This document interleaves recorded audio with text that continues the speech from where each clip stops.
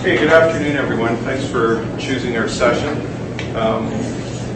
Before we start, I just want to make sure you're aware that we're both recording this session and live streaming it, so that anybody anywhere can watch if they choose to. So just wouldn't want to be doing that without you being aware. But part of our work is modeling what we want students to do. So this is our documenting and sharing. So when this is all finished, we'll archive the video and the slide deck, and the video will be made available on my blog. By way of introduction, my name is Mark Carbone, and I'm thrilled to be co-presenting this afternoon with Andrew Bieronski. Andrew's a secondary school teacher in the Waterloo Region District School Board. He is, in my view, an amazing front runner. He's a learner, an experimenter, and does some amazing things with the students in his class. He's also the CEO of TEDx Kitchener Ed, and I've had the honor and privilege of working with Andrew in 2 of the TEDx events that he's planned, and I'm also excited that number 3 is underway. So thanks for joining me, Andrew. And thanks for the overly kind introduction. It's also my pleasure to introduce Mark here. I can't literally take the whole session just talking about Mark's accomplishments, so I'll narrow down and kind of see some things in here. But we're very fortunate to have him as the CIO of the WRDSB. Yes, he appears as the co-chair for OSPAC, OSMOOC, he's the asthma director, and he's the ECHO president. So I don't know how Mark has any free time, but he seems to manage to get all of it done. So very happy to be here presenting with him as well. Great, thanks. So what we wanted to share today was really a process that we've been moving through in our school board for the last roughly 5 years, where we've, like many school boards, been focusing on digital learning and moving the agenda forward. But I think we've taken an approach where we've tackled things in multiple strands, and we've had some interesting results, and we're excited to share those with you today. So just by way of a little bit of background, in my role as CIO, of course, I'm in charge of everything to do with IT administratively and instructionally. And the design that we have in our school board allows for some instructional people to work right in the IT department. So I have a team of 8 curriculum staff that work with me in different roles. We have 2 consultants, one for elementary and secondary. We have a technology support teacher that supports us with system level projects. And I also have a group of digital literacy teachers that have a combo role of some library work and some staff room coaching in the area of digital literacies. I have to say up front, that model is very important to me because it means everything that we plan in our IT department has an instructional voice, and the way we structure our committees, the way we do our teamwork, we always have educators involved right in the process. And that's, in my view, been very beneficial.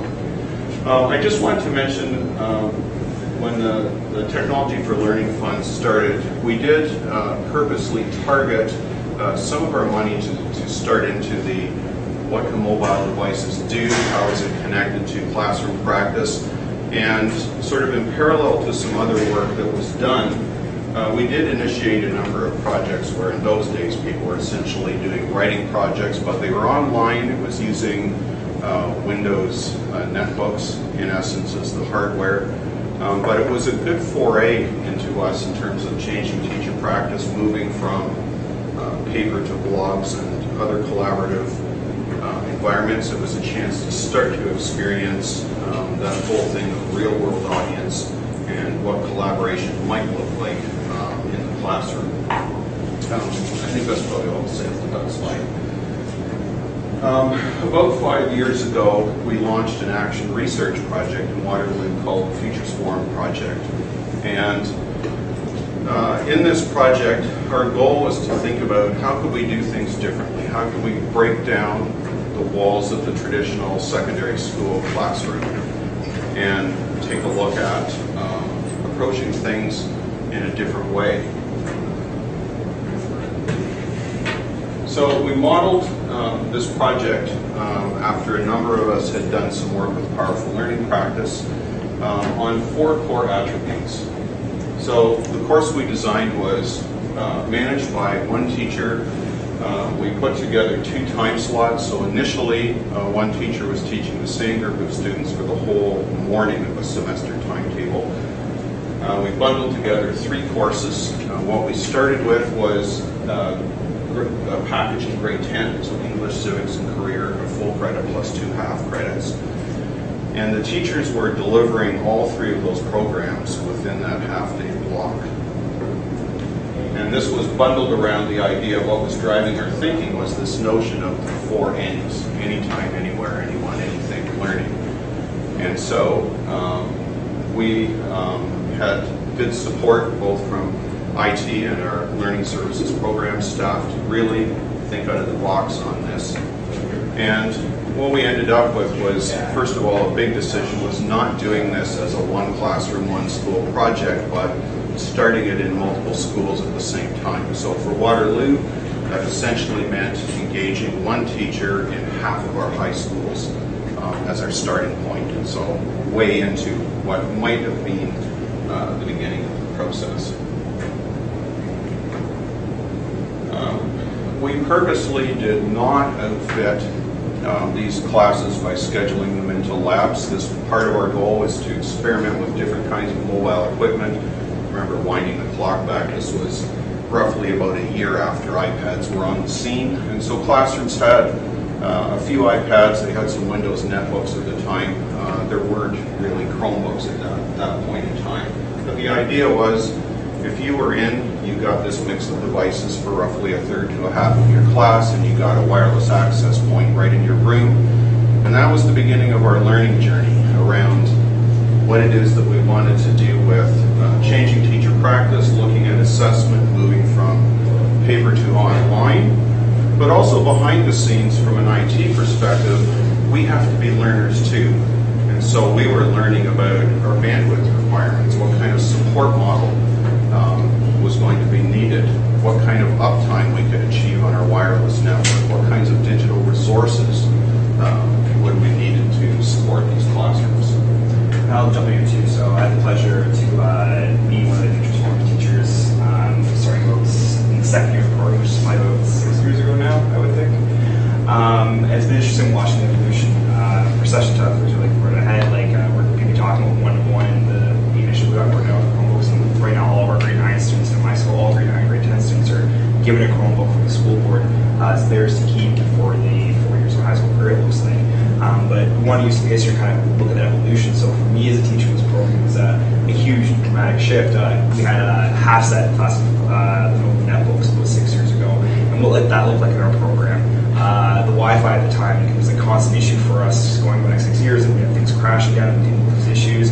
And it was really interesting for that evolution of the teachers doing it at different schools. We had this mandate to try and collaborate online. Sometimes it went really well, and if the Wi-Fi was down, the netbooks were having issues. It created a lot of problems for us as teachers, and so it was kind of constant feedback. We're having a back and forth with IT to work through those issues together. And the improvements we've seen have been phenomenal. Where we had like 15 or 20 devices in the Wi-Fi and things were not working for us.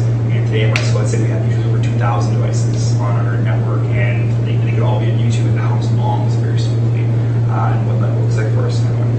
For me as a teacher, well, it was really interesting because of it was huge for a change in teacher practice. And having those devices in the classroom, like a 1-to-2 ratio, allowed me to change how I looked at my classroom, how my students looked at the classroom, and brought a lot of interesting change in teacher practice, allowing the teachers to collaborate classes, school to school, really changed what we're looking at and how we're doing it.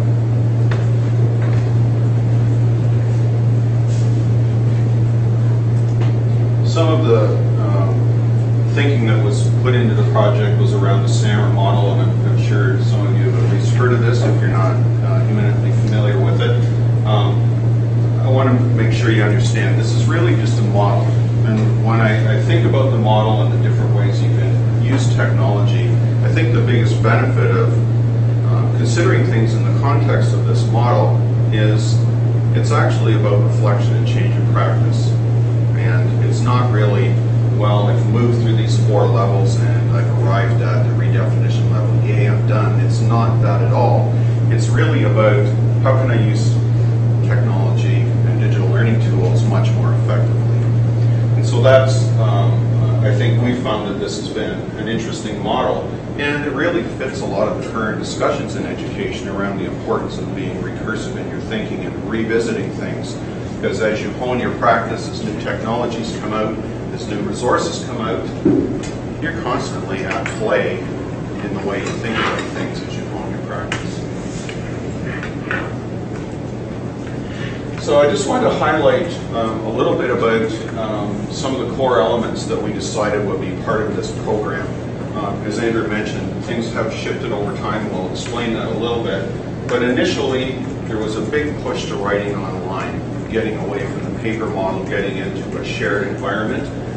At the time we started this project, it was pre-Google Apps, pre-Microsoft Office 365. And so we were in a very traditional blogging environment using a WordPress solution at the time.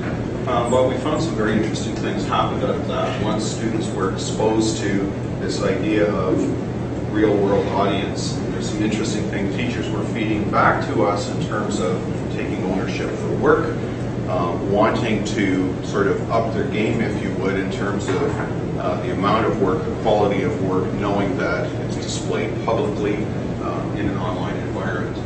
The course also focused on content creation, and we all know great learning is not simply about the content creation, but when you put it in the context of inquiry-based learning, research, collaborating, and the end result is something that you created, I think that's where there's a passion point. We also did put into play what we've sort of dubbed the cross-school novel study. So as I mentioned, the first iteration of this, we had 7 teachers, one in each of 7 different schools.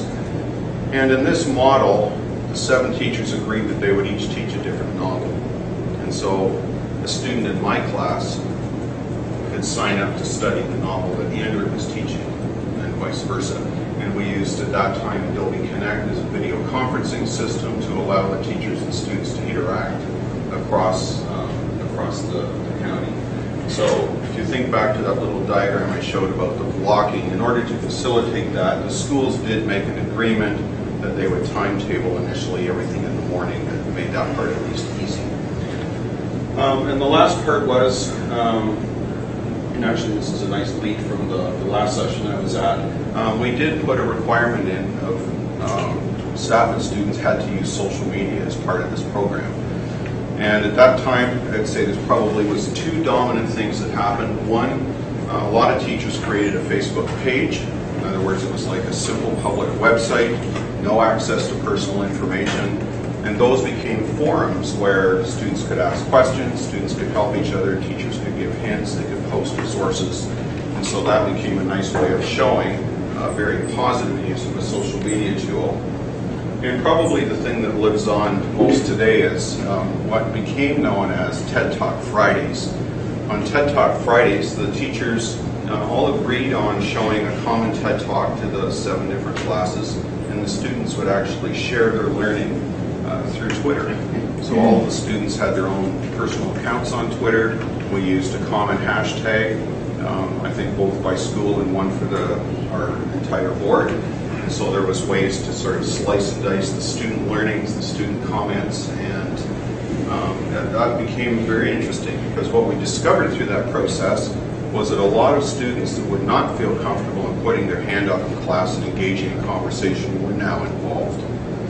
We also discovered that students that were reflective thinkers that liked to take some time before they posed a question or shared a perspective might go back and add to the stream after the class was over.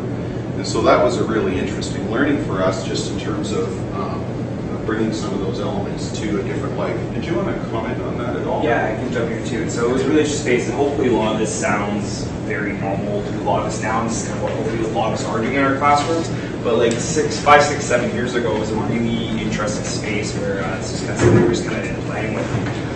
As a teacher, it was really great to have the direction from administration coming above and from our IT department kind of say, we want you to experiment, we want you to play, we want to see what it goes, we want feedback from you, what works, what doesn't work, what are your pain points, what are your successes. We found a lot of interesting things that way, and Mark and I had a lot of arrow running for us.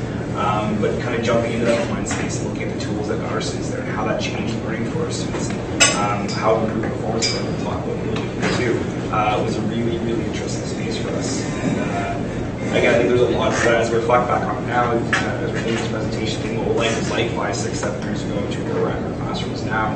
I think a lot of great learning came back of just kind of having a sandbox to have teachers and students who can play in the space and try things out, and then to work with our IT departments and our learning services and our consultants and kind of talk about this is really going well in our class, this is what works for our students, this is what works for us as teachers, and having some of the people from above looking at, okay, this is where we kind of need to guide the direction to go, and this is kind of where we're going today because of that, I would say.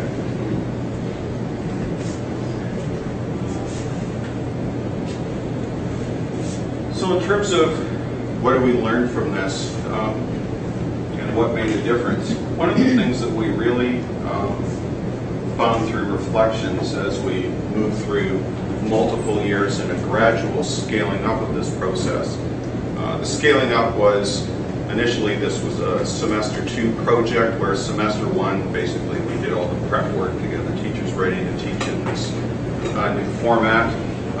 The next year we said, let's get all the schools involved, and I think the following year we said you could schedule as many sections of this style of teaching as you want in the secondary schools and kind of move things forward. One of the things that actually made this project successful though was something we learned rather inadvertently through the reflection process, and that was the teachers that were in this were forced back into the learning mode.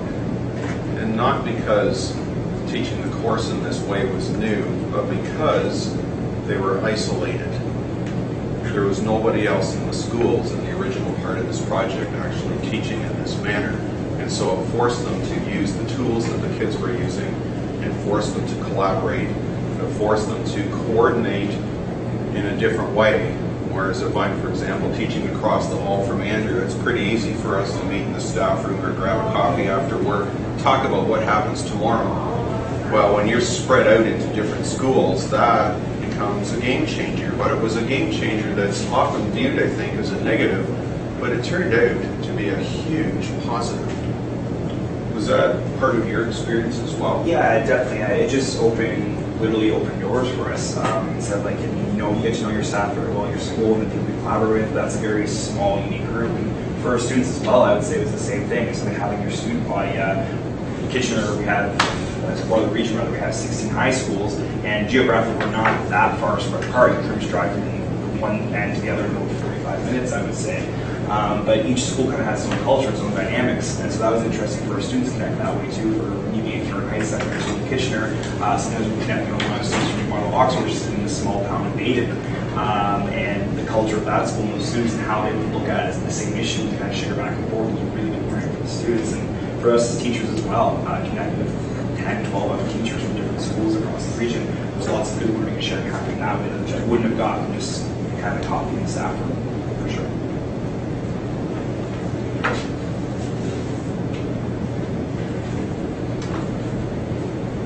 In terms of some challenges as the program started to scope up, principals started reporting back that timetabling multiple sections of this idea of teaching in the Futures Forum style became problematic because you're really bundling courses together in a rather unique way, and at least in those days there was only a finite number of teachers that were wanting to put themselves out there into this space. So, and sometimes the reality was too, principals were faced with making what I would consider really tough choices.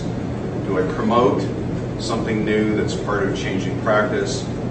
If doing that means maybe cutting some other course that's, has other value in the school, then they've kind of got to weigh out the new versus the culture of the school, the needs.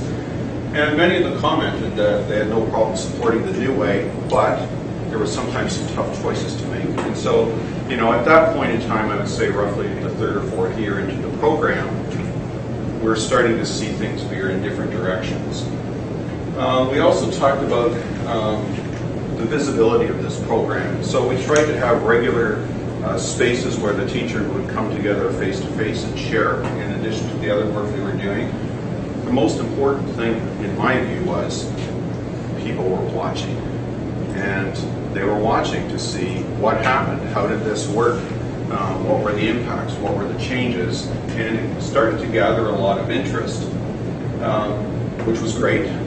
The challenge was, in the end, people would start to say, I'd like to teach in the Futures Forum style, where's the binder? Can you just give me all your notes and I'll read through it and just start doing it? And that's not what we wanted to have happen, because the other part was successful because teachers had gone through this process of learning, reflecting, putting new things into practice, teaching in a new way, and to just hand off the binder, you don't really bring the same kind of context and experience to it. So we ended up actually breaking the teachers into differentiated groups so that the early adopters into this program continued on their own, and we had different streams for different teachers to keep it fresh. And in that context, the goal was not to just mimic what other teachers had done, but to create your own version of the Futures Forum piece. So that really covers off the mixing it up. One of the good things that happened was schools started asking about other spin-offs. Well, did it have to be that course packaging? Could we do it with civics and history? Could we do it with English and history? Could we? And the fact that people were thinking about this in terms of growing it into new context, I think, was also something that was very rich as we started to move it up through different processes. So at this point, I'll invite Andrew to talk about one of the unique projects that he was involved in. Sure. So kind of highlight, like, one of the things that came out of this project and having technology in our classroom is this encouragement to break down your classroom walls, not just be tied to the teacher and the 20 or 30 kids in your classroom, but connect in different ways. And so the way this happens, actually, we're at a conference in London. This is Alison Walker, who's a grade 4 teacher, where she works at the board level now as kind of a consultant role. But we met at a conference, didn't really know each other. We were from the same board. We sat down and started chatting, and this is probably about 3 or 4 years ago now, just as our board had announced that we were going to switch over to Google Apps Education, start entering that space, and we were both kind of geeking out and really excited about it, talking like, hey, like, all these cool opportunities are popping up with it, and it'd be great to connect in some way. And so, like, months later, we kind of came back to that conversation, said, well, what's some ways we can connect and collaborate? And so we both have some technology in our classroom. I had Chromebooks in my classroom at that time. She had a bunch of iPads in her classroom. And we led into this idea of having my grade 10 students mentor her grade 4 students for a big summer project. So for grade 4, their social sciences, towards the end of the semester, she decided that her students were going to build structures from different points in time of history that they had studied that year.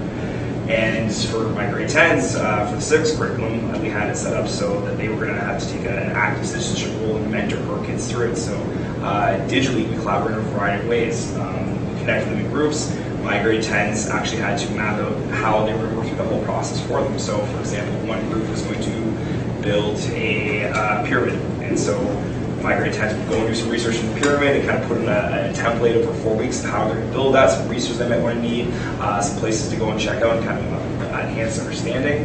And there was a checkpoint for my guys to connect with them. So they started a Google Doc and shared with the grade 4s and had some feedback and some sharing back and forth that way. That led later to Google Hangout, where they were actually connecting online and talking to each other. The grade 4s were having an iPad showing them what their structure looks like right now. My grade 10s in live time were giving them some feedback about how that works and looks like, and kind of some suggestions for where they can go. Another thing that became really important, this was that idea of an authentic audience, where what you're doing actually has real meaning and real value.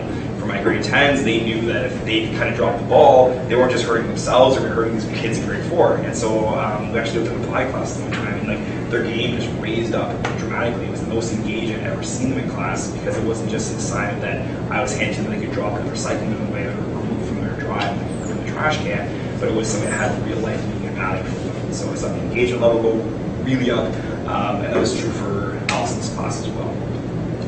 Next slide here. So to give you an example of that, Mark, you can click the spot that says link here. I just took a screen grab of one of these hangouts for my classes. So it's a grade 10 applied group, and I always feel bad for Ali because it pulls this terrible screenshot from the start of the video here. So sorry, Allison, if you're watching.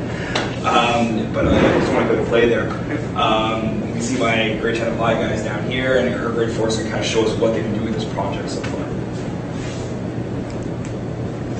And there should be some.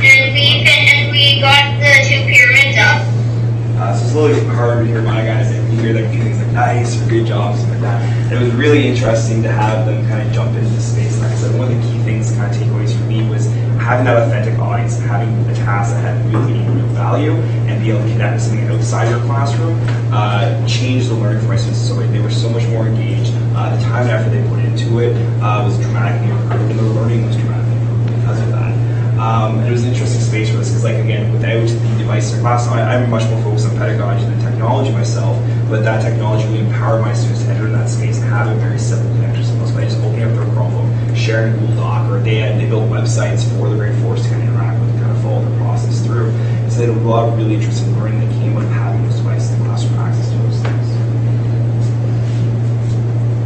And so that evolved for me different ways too, kind of the futures form. So in my 3 English classes, when I would talk about digital writing, having an authentic audience again. So how's it changed from just writing something on a piece of paper, and sharing with your teacher, versus having a live audience online. So in our 3U English class, we did a novel study where the students had like a choice of 1 to 10 different books to read, and we did it across all our sections, so our entire high school. So we had 4 different sections, so about 120, 130 kids working through these books. And instead of just being tied to that book themselves, we're just going to have a few kids in the class. They were sharing reflections through this blog based on their text. And we had kids from 4 different sections of our school, 4 periods a day, checking in with each other, responding back, sharing their thinking about that book. And again, I saw a dramatic improvement in their writing just because I really truly believe it wasn't something I changed in my practice. It was just because they had that authentic audience. It was going online. Anyone could find it. Other peers from other classes were reading the responses, and they put so much more time and effort into what they were working on, their thoughts about it. They talked in class more. They had more questions for me. In the revision process, they went through and spent a lot more time on it because they were going to have an authentic audience again. Kind of having a digital space and having our students have access to these tools allowed them to connect in ways to see the thoughts and thinking about their students. They wouldn't have had a chance to in another space. Out of curiosity, your classroom teachers here? Some cases, nods. People familiar with Google Docs or using Google Docs. I like showing this example. You can see it's going back to 2012. This is the first time I tried using Google Docs with a student in my classroom. My practice has evolved a lot with it, but I just blew my mind this kind of shift in how technology could change my pedagogy. As a teacher, as an English teacher, I would be getting students handwriting their work, they'd be handing it to me. I had scribbles all over the place, like, arrow down here, kind of trying to write some comment, like flip to the back of the paper. By the time I got to my 20th, 30th essay, my writing was looking less and less legible. And I would see students, kind of grab it, look at the mark, and they would dump it in the recycling bin in class, and that would be the end of it. Or they would lose it, and they'd never have access to it again. And so much has changed in that process, in that collaborative kind of back and forth, in that formative space with my students. So instead of a small piece of text, I can attach a comment to it. That in itself was really interesting, that students could see the feedback so simply from me. But also having this as a live doc that evolves over time. Question here, who's familiar with the C revision file, C revision history with the Google Doc? Again, it's such a phenomenal tool. My process before this, I might say okay, you guys are writing 3 major paragraphs throughout the semester. So I'll do 1 at the start, 1 in the middle, 1 at the end. And so they would write this paragraph, they spent all this time on it, I spent all this time marking, giving them feedback, and then I would leave it for 2 months, and they wouldn't think about the feedback, and they just kind of, like I said, in the recycling bin, they would walk away and it'd be gone. And then I would come back and I'd see their second piece of writing, and I would pretty much get the same thing. And I would give them a bunch of feedback again, and then I would wait a couple months to get to summatives, and I would get a 3rd piece of writing from them, and I would say, okay, you're still making the same mistakes, like, what's going on? Now with this process here, and looking at that revision history, I can have them push this out as form of feedback, have them see the comments I've got them. It's tied exactly to where I want them onto the doc, and I can see if my students are using it or not. They get those things like there's an option to resolve it, and they actually let me know. I get a notification saying this student said they've read this comment, they've gone, they fixed what they thought the problem was, and I get that feedback from them. And I can actually look at the evolution of the writing now and say, okay, this is where you started off, but now I can see, okay, how are you evolving? How are you making the changes that you need to make? And they can see that as well. And I share with a peer getting that kind of same feedback as well. So while I'm really just doing the same thing I was before, anyways, the students doing some creating a product, they're handing it to me, I'm giving them feedback on it, but now I have a much simpler, easier way to track are they actually using that or not. And again, from a student standpoint, now that we've been doing this for 3, 4, 5 years in my school, our grade 9 students from 4 years ago are now in grade 12, and they're pulling up all their work and all their feedback from their teachers at the click of a button for 4 years of their writing process. And that's been really transformative for our students as well, having those things in that space and having that digital portfolio presence there, and having access very simply to all their work and the feedback the teachers give them through time. So Mark, I'm going to kind of slide back to you here. So, I mean, it was the Futures Forum was a fantastic project in so many levels. Anecdotally, as a teacher, I can say I saw a great deal of improvement kind of following this process, entering this space with my students, and the improvements I saw. But we also dug into some numbers with it too. So, Mark, you want to speak to that a little bit? Sure. So, in terms of documenting our learning, we actually partnered up as a school board with Pearson Ed to do some research for us. And we thought that was important, that we had a third party involved and it wasn't just internal school board research. And so they actually did research with us over a period of 3 years. And some interesting results. We actually, according to the results from teachers, students, and parent surveys, we had focus groups, and they also analyzed all the assessment data from those students. So this would be now multiple teachers, multiple schools, and different cohorts of students who were not tapped on the shoulder to be in this program. It was as they were timetabled. And we found that students that were taught in this manner, and I mean all of the elements that we're talking about, actually scored 2 to 5% higher in their final assessments than students that were effectively in traditional classrooms, in other words, the control group. And so for us, this was a really, I think there's one other slide here too. And so we saw shifts in student scores, we saw shifts in averages, and it was interesting that because we had started, I think, fairly broadly with the multiple school scenario, right away we were getting feedback that this was way beyond just whatever happened in one particular classroom.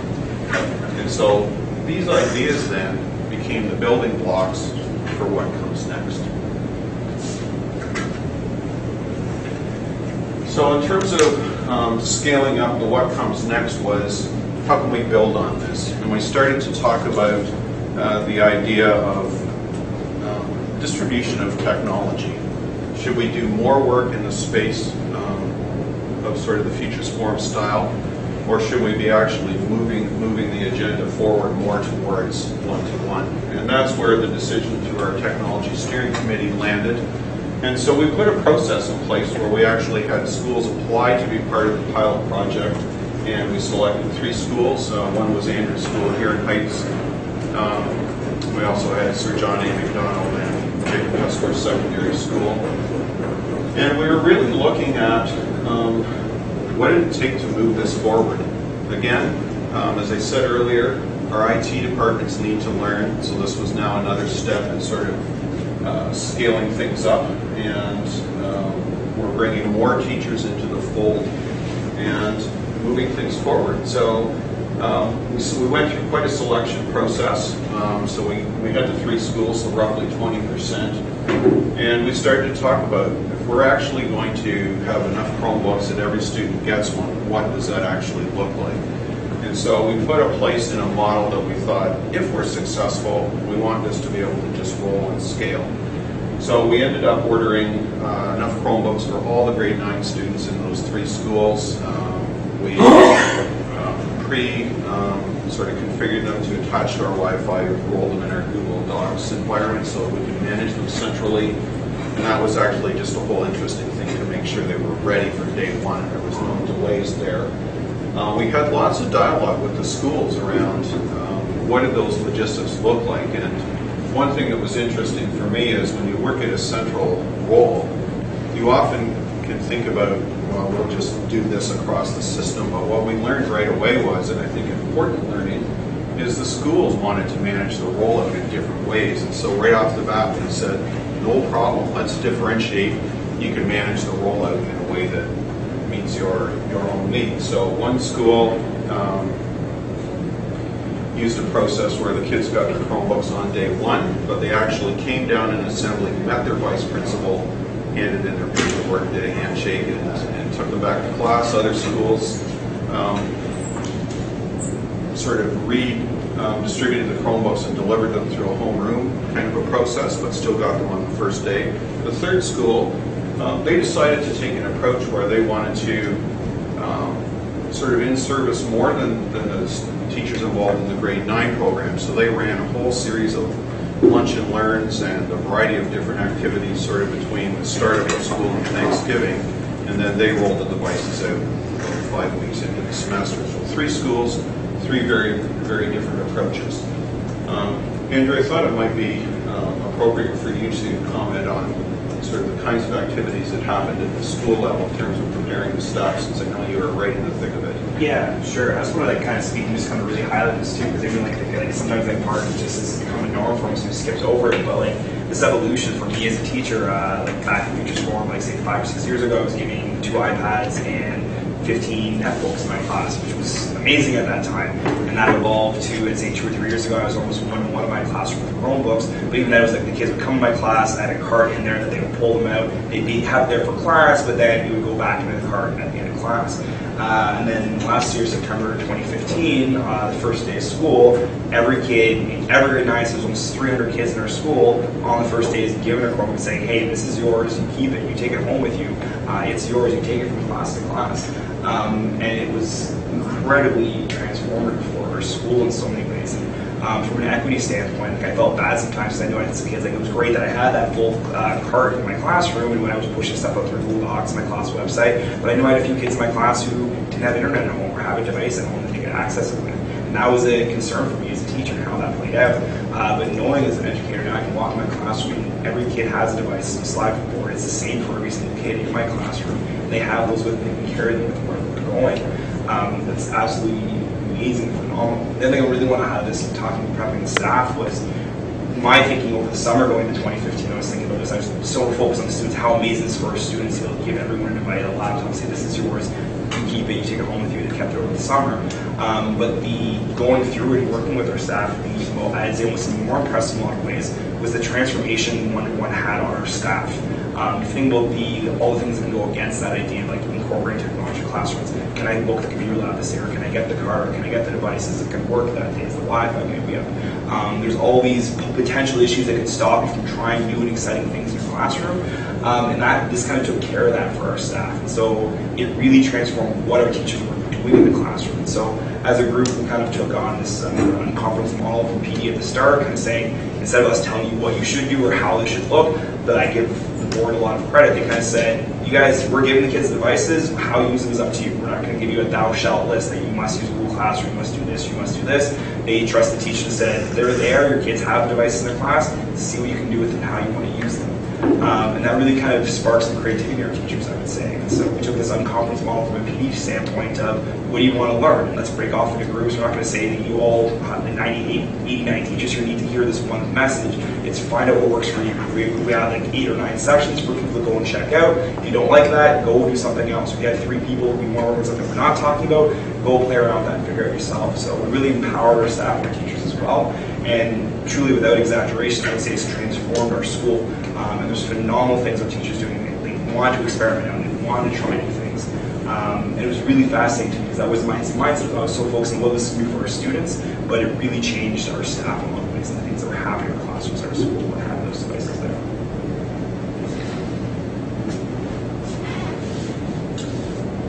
Keep on this one. And so kind of segue to what I was talking about, that this idea of a shift in learning. So as a teacher, now, if you know your kids every kid in your school is going to have a device, and that's going to be the setup for each day. It allows you to start doing things that we've always taught as educators, but we know are very difficult, like looking at how you differentiate your lessons to your students. When you're doing pen and paper with your kids, it's really difficult to do. It's not that you can't, but having every kid on a device, there's different things that push that out. For our students, almost all our teachers at our school that would be mandated to decide to jump into Google Classroom. That's great as a teacher for pushing things out and tracking things, but for our students as well, going into one dashboard and seeing all 4 of the classes there and upcoming due dates and how things are, having those automatically populate into a calendar for your assessments was really, really transformative for them in a lot of ways. And having that space, collaboration really took off in our school because kids could share very simply, teachers could share very simply. So our staff started sharing more lesson plans together, ideas together. It was that much simpler to go into that space. And so it had, anecdotally, I'd say it's had a really, really transformative impact on student learning in our school. And that connection between the two, if teachers are improving their pedagogy and trying new things, that's obviously going to trickle down for students and the experience they're getting in their classrooms as well. So would say anecdotally, like, engagement was up.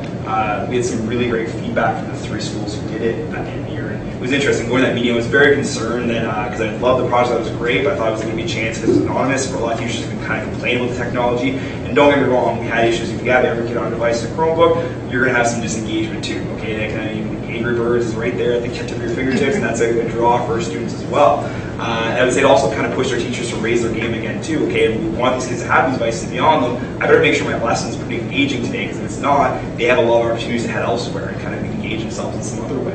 And so looking at that feedback, I was a little concerned that there would be a lot of chance for people at the end of the year. I thought there was going to be a lot of expressions of frustrations, but almost like unanimously across the board, and from 3 different schools, teachers were so positive about having it. And you had the odd comment be like, okay, like, sometimes the kids are a little distracted, but please keep this project going. We need this to keep going. I can't imagine, as like our teacher saying, I can't imagine going back to a space where the kids aren't one-to-one now.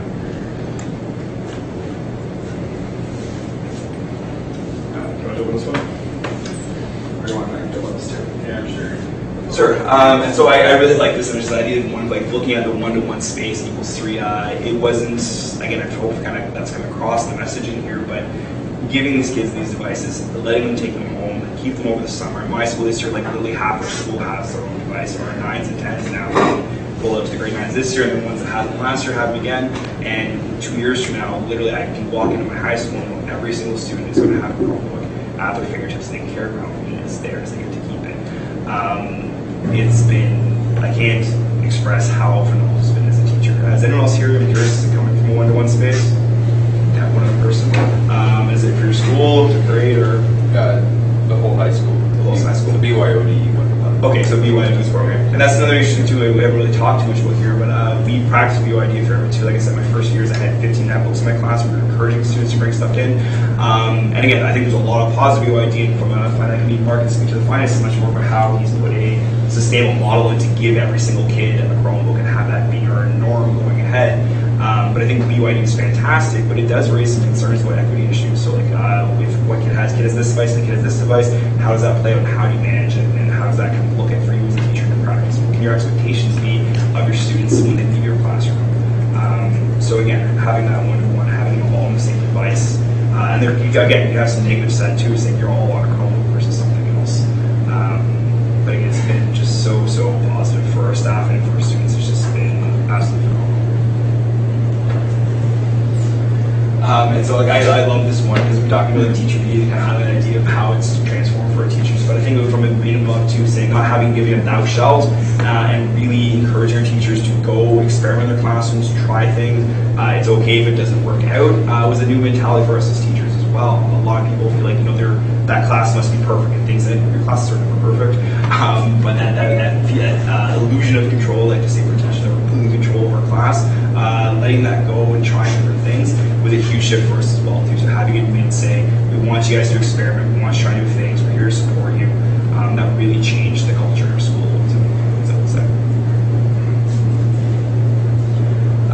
We took this is actually from last year, kind of during the first phase, we were just piloting this at our school from one-to-one. We have a couple of videos here, just other people kind of sharing their experiences in the space. So the first one here was my department head last year, Kelly Socket, with one of our students, just talking about how it changed practice in our classroom.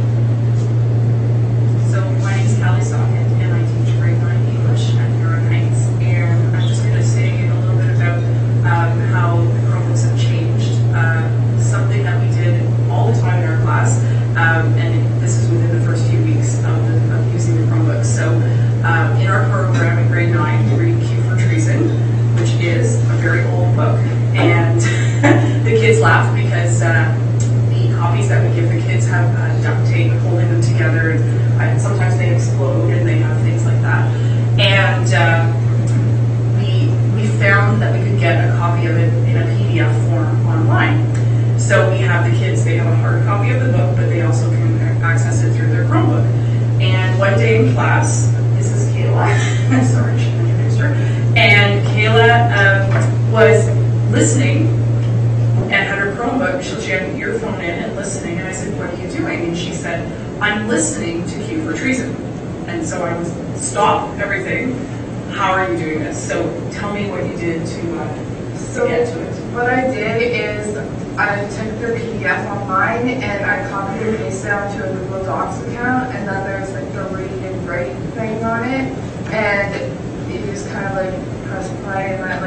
read it. So we sort of stopped the class and I said, how many people know about this? And a lot of the kids had already figured it out, and I didn't even know about read and write at all. So it was like, whoa, this is exciting. So we got it, and I hooked my Chromebook up to the speakers in the class, and we found out that you can have different accents on read and write. So then I said, well, this is supposed to be a British kid, so we put the British accent on it, and then we played it, and the kids were saying, oh yeah, I do that, and then we had this whole discussion about listening to Cue for Treason.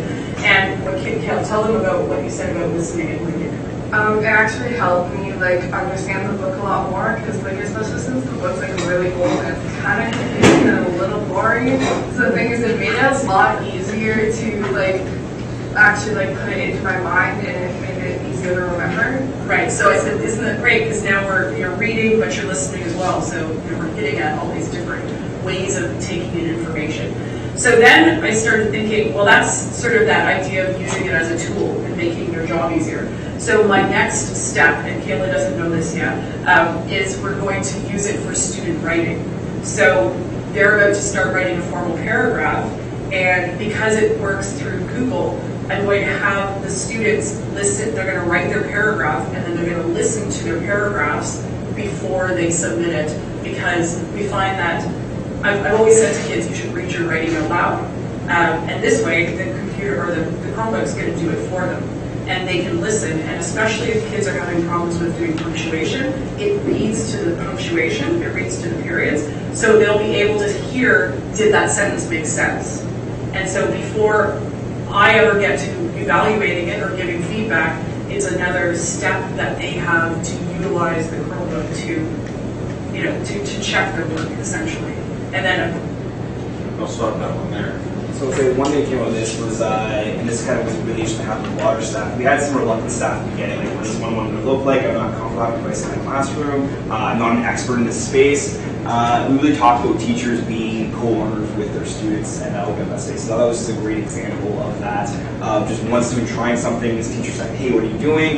And they had a lot of really interesting applications and kind of evolved in different things about how they use it in the classroom. We found that over and over again. Students would find cool little apps to add on to their extensions in the Chrome Web Store. Teachers would find that, we just kind of share it by word of mouth, and we kind of spread through the school like wildfire. We find like 3 or 4 students in my class were trying out a tool to help them with their learning in 1 week, and then 3 weeks later, most of the classes usually are trying out would go through the school that way and go through our staff that way. So it was a great, this idea of co-learning kind of forward with students and teachers as well, and kind of a lot of interesting organically happening that way as well.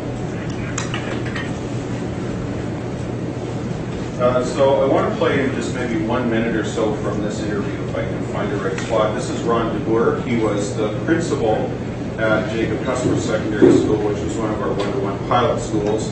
And as we transitioned into all grade 9s having a one-to-one program, he's now stepped into a superintendent role. But he was kind enough to meet with me one afternoon this week. Yeah, we were chosen as a one-to-one Chromebook school last year at Jacob Cuthbert. And it was just a fantastic learning experience for the whole school. And not just for the benefit of the students, because it was a game changer in terms of what we did with our pilot schools, but it was an absolute game changer for what we did with teachers and just the power of changing teacher practice.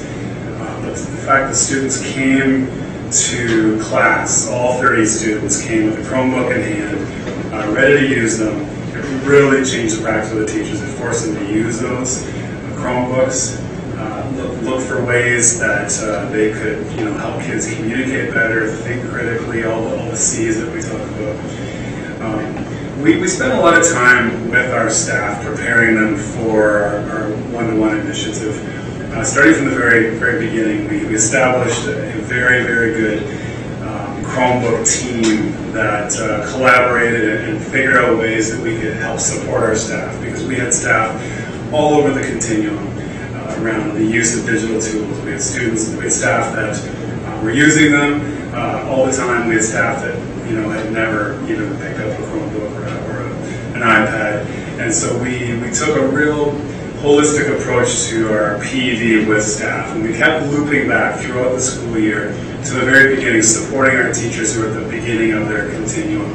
And we didn't want them to feel like the school was moving along a continuum, and if they got left behind, that they had no way of catching up. So we spent a lot of time as a group planning our PD session, our staff meetings, our heads meetings, just building capacity with all of our staff, including lunch and learns on a regular basis that call on teachers to come in.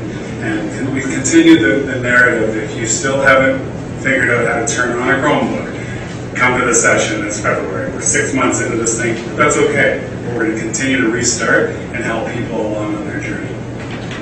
I'll stop it there. It's a very good interview, and if you have time to listen to it later, it's worth it, because Ron's really got some very good insights into the differentiation needed to make teachers successful, and that's an important element rather than top-down PD. We did want to leave a couple of minutes for questions, but I'll just quickly let you know we've gotten a lot of positive feedback on the one-to-one, so I provided some video and newspaper clips that were put out. Our Futures Forum project, I've got it captured in video in terms of describing it, and also some blog posts to talk about that, and some other videos that we recorded in chatting with teachers. So I don't know if you have comments or questions, but Andrew and myself would be happy to answer anything that you have. Yes? Mark, the kids go in grade 10, so do the Chromebooks move with them to grade 10 and then continues on up to 12, or do they stop at 10, or how do you? So what we've done is, on the financial side, we've actually reached a point, and I'll say up front, we've been studying all the numbers for about 3 years. Sure. But we've actually reached a point in time where the cost of doing one-to-one Chromebooks phased in over 4 years with the grade 9s is exactly the same cost as changing out all the labs. At least for the numbers of computers that we have. Like, it's probably within $100,000 of being the same cost. And so, having reached that point, Andrew alluded earlier to the idea of a sustainable model. So what we're doing right now is each grade 9 gets their Chromebook, they keep it for 4 years. And they charge it at home, and it's their digital learning tool. As we deploy a round of Chromebooks, at the end of that school year, we would pull the oldest lab out of the school. And so, for example, the state that Huron Heights is at right now, they already have half of their students, all grade 9s, all grade 10s, have the Chromebooks, and they'll give up some lab equipment, their older stuff. And so there's kind of this passing in the night piece. Phasing it in over there. Yeah, and we have allowed that. We anticipate, of course, that there will be program needs beyond the Chromebooks. We don't see Chromebooks only, at least at this point in time, meeting all curriculum needs. So I have money dialed in so that in the end, each secondary school would have roughly the equivalent of 3 labs. And I just did a presentation to our technology planning teams for schools this week, encouraging them to think out of the box about what a lab actually might look like. I mean, maybe their carts or tubs full of iPads, maybe they may not be desktops. That's what we've done in ours. We moved the tubs and Chromebooks in. And so we're trying allowing to convince them labs flexibility. aren't any type of ways. Yeah. So we have each school does a technology plan, and again, so it's not the same across the whole county. The dollars spent are ratioed out on an FTE basis, but schools can customize the plans based on their own programming needs. You thought of giving them to the grade 8s so that when they transition to 9, they have that learning environment that they can go into? We've had some informal conversations about that. We're at a point right now, without changing the IT budgets, at least in the Waterloo context, that what we've done is absolutely sustainable. Most of our elementary schools are going through a process that I've dubbed the sliders model. So as they trade in their desktops, they take a mix of technology back. They can choose iPads or Chromebooks, and how many of which, as long as the dollars are even. And so we're seeing, I would say those schools are probably roughly 60% Chromebooks, 40% iPads seems to be where the needles are pointing right now. And our goal was to get the whole board 80% mobile, 20% desktop, by the end of next year. We're almost there, actually. And some schools have gone well beyond that just because they've used flexible dollars or fundraising money to push beyond. We actually have a couple of elementary schools that are almost one-to-one. I would say a handful, maybe 6 to 8 that are maybe 2-to-1 ratios. When the sliders model plays out in full, those schools will be already down to about 3.5 to 1 for a ratio. In the technology plans from this year, I think we had 7 schools in the grade 7-8 range ask about doing 1-to-1. So that's being looked at right now. What's had the greatest impact, the Chromebooks 1-to-1 or the new model of teaching, which is the inquiry-based year 4 Cs? I think it's both. I don't think any one on its own. No, I think Andrew really described some good scenarios where pedagogical piece made it. I would say they're symbiotic. I see, like, in my school this last year, we saw a huge teacher transformation. Right. It was because teachers knew the kids had them 1-to-1 and we're going to have devices there. And so now that kind of changes their thinking. Okay, now I've got opportunities to do things in that classroom that wasn't an opportunity before. Yeah, that's what I noticed in our place too. As soon as they introduced Google Docs and everything like that, they changed the dynamic changes completely. Absolutely. I think teachers, most teachers, teachers care about students. They want to do what's best for their classes, but we also only have so many hours in the day and so much time for our lives. And so giving students access to things like Google Education stuff, knowing your kids have Chromebooks, allows you to do it much more easily now. Yeah. So that's really been a big change in teaching practice, I'd say. Very cool. My question has to do with a couple of logistical questions, really. Sure. Maybe 3 points, sorry. To figure it out. First, I think our school has like 2 PC labs, and we just have 5 carts full of computers. Batteries are always dead. Like, kids don't charge them back. We have those annoyances. So one thing is retrofitting. They don't actually go home the night before they go to soccer. They don't charge the computer. Retrofitting a class and have plugs at every desk, or they're always in the corner charging, writing on the floor, which I had seen in my class. The lifespan, I mean, even if you charge it 2 years, the battery lasts in the laptop. I mean, I've had multiple laptops that 2 years. After the 4 years, do the old laptops, they can't go to the new ninth graders, they'll be obsolete by then. So they get donated, and you, like the cost. We actually haven't figured that part out yet. 3 years, right? So 4 years is... Yeah, I mean, based on the testing that we've done, we've had a lot of Chromebooks that have made it 4 years, same with iPads. And so we're anticipating that they'll make it through a 4-year period. And what happens in 4 years, whether they're give backs or maybe an option to buy them out, is still being explored. But then after 5 years, they're no longer supported anyway from Google, so we'll have to chuck them anyway. So we just have to formalize some kind of process. And I recognized in the interest of getting this whole project out the door, that part didn't have to be decided up front. So let's not get hung up on that. I would say that like we had a lot of staff and students who were concerned with that idea, like, are these actually going to last? So I said, like, I've had a course of Chromebooks in my class that was every single classroom today. 4.5 years later, they're still in the silver Samsung ones. Okay, we have those. Yeah, and they're not like the Dell. We're on some black Dell ones now, which I would say are a lot more sturdier. And I think, like, anecdotally, I'd say students, when it's not their device or it's yanking out of the car, they're a little rougher with it. Now that it's theirs, they take a lot of ownership for it. They take great care of them. It's been impressive that way. So I would expect we'll see most in the last 4 years. Just before people go, I just want to, for those, especially for you 3 that came in later, this is me. No, it's not a problem. We're glad you came. Well, we have been videotaping and live streaming, so if you look in the links at the end, we'll post the video and the slide deck will be available on my blog. That's how we're sharing. So your econ is coming in? I'll try to edit Yes. I'd like to ask you a question about the research that you did with regards to it and your choice of using Pearson as a place to do the research. Was there a particular conscious choice of using Pearson Education as your research collaborator? I wasn't actually involved in that part of that decision making. That was done by our superintendent group. But we do have our own small research group right within the school board.